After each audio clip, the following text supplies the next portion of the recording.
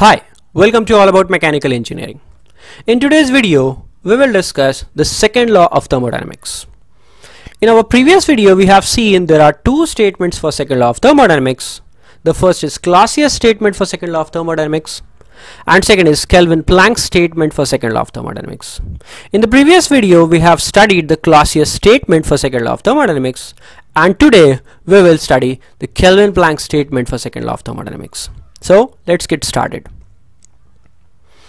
Kelvin-Planck statement for second law of thermodynamics is as stated below. It is impossible to construct a device which operates on a cycle producing no other effect than extracting heat from a single reservoir and producing equivalent amount of work. Now let's try to understand this with an example. So explanation of Kelvin-Planck statement. Let us say we have a high temperature reservoir, which is also called as heat source, and we have an engine. This heat source supplies QH amount of heat as an input to the engine, and the engine produces output, which is W, that is work done, and it is equal to amount of heat supplied, that is QH.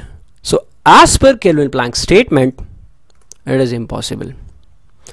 Now if we have the same setup but there is a small change such that engine rejects a certain amount of heat, which is, let us say, QL, to another reservoir, that is low temperature reservoir, also called as heat sink, such that the output produced by the engine is W equals to QH minus QL, then it is possible.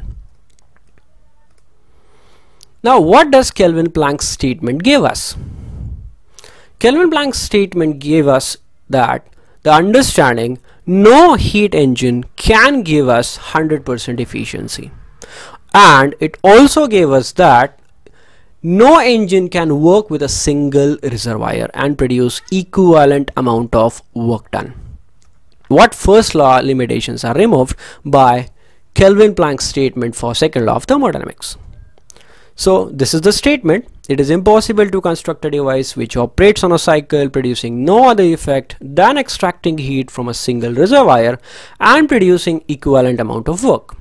Out of this statement, extracting heat from a single reservoir, this is the condition we are talking about. This talks about the condition of working of a heat engine, that it is not possible, and producing equivalent amount of work talks about the proportion of work produced by the engine, and it says it can never be 100%.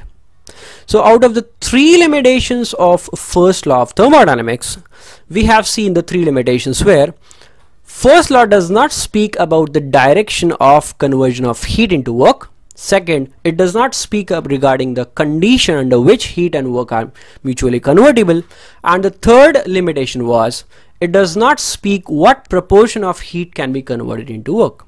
Out of these three limitations, Kelvin-Planck statement talks about condition and proportion. So these two limitations are being removed by the Kelvin-Planck statement for the second law of thermodynamics. Hope you have enjoyed this video. Please like and subscribe my channel and stay connected. Thank you for watching this video.